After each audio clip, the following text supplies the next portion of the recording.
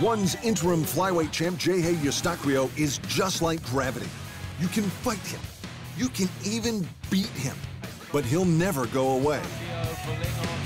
Before taking up pro MMA, the 10-6 Filipino fighter was a national wushu champion with a competition record of 38-2. Since his debut in ONE, he's amassed the fourth most wins in the promotion's history, and he's only getting better.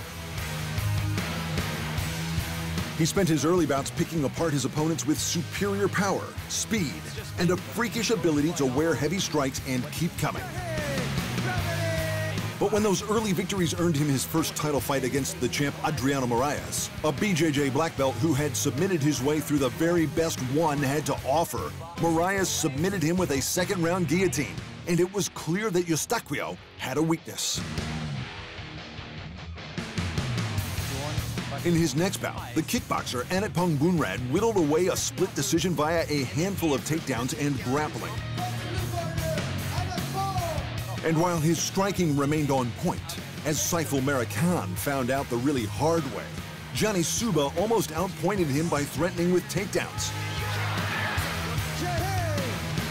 And the Finnish submission sensation Toni Taru completely outclassed him with a first-round rear naked choke. To get another shot at the title, Eustaquio had to focus on his grappling, and the results were immediate.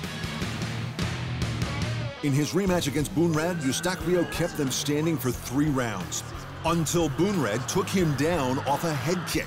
From there, though, he controlled the fight and even reversed the position to finish on top and with his hand raised.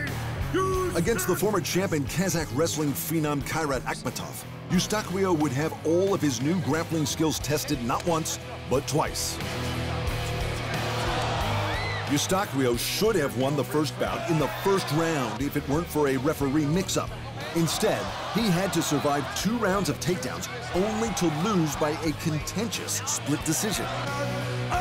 In the rematch, Gravity stuffed takedowns, got back to his feet, and threatened with submissions of his own to beat one of the best grapplers in all of MMA, and to claim the interim title.